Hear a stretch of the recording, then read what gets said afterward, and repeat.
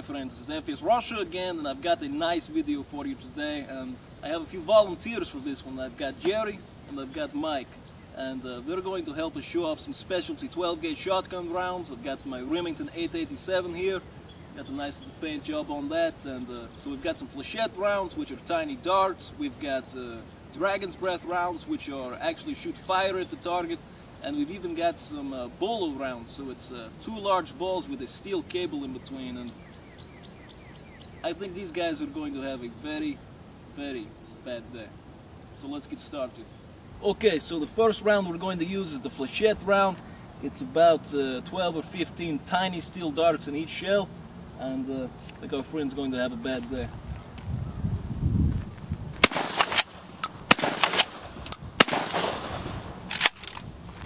Okay, you can see the darts stuck in here. Yeah, there's one of the darts. And they went through it here, here, here, everywhere. Even got the dart stuck in his cheek there. So let's try something else. Okay, so this time it is a buck and ball. They call this pit bull. So it's a 1-ounce slug with 6 double-aught buckshot behind it. And I think it's going to work out pretty nice.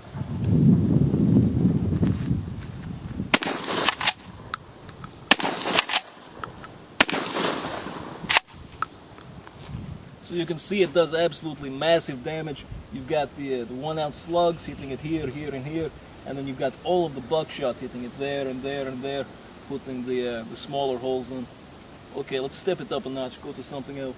Okay, so this time we've got a bolo round. It is two very large buckshot with a steel cable in between, and hopefully it will be spinning through the air as we shoot.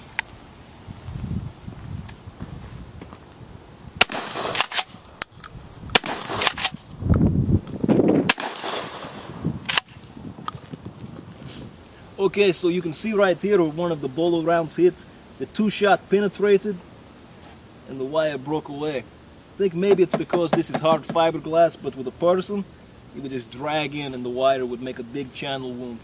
But let's try something else.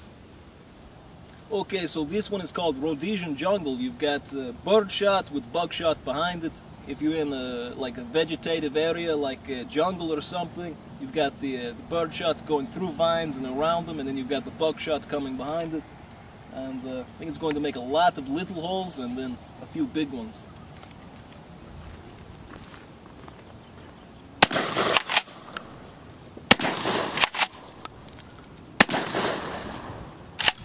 Okay, so you can definitely see the difference with the Rhodesian Jungle. You've got tiny holes everywhere, on his arms, on his face, all over his body, and I think down there too. And then you've got the buckshot here and here and pretty much everywhere at this point. So it's a much bigger pattern, and it would definitely work out pretty nicely. That's got to hurt. But let's try something I cooked up myself. Okay, so this is something I cooked up myself. I've got an arrow inside the shotgun, and I don't know how this is going to work, but it's going to go very bad for him.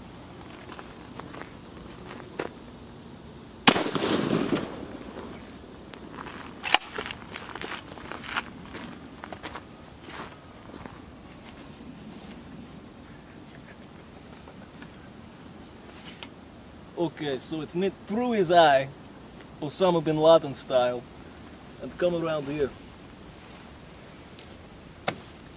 The back of the arrow broke off and stayed inside of his head, and the rest of it kept going, so I'd say that's pretty damn effective. Okay, one more thing. Let's go to that one. Okay, so this is the Dragon's Breath round, and we're going to shoot our other friend over here. We went ahead and dressed him up like a civilian, that way we know how flammable he is. And as always, don't try this at home unless you are a professional.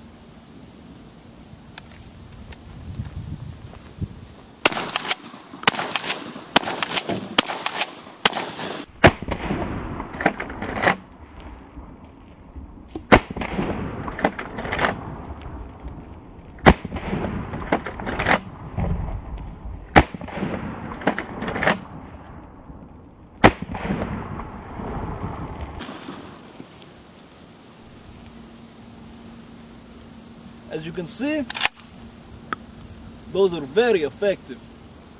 I hope you enjoyed the video, my friends, and as always, have a nice day.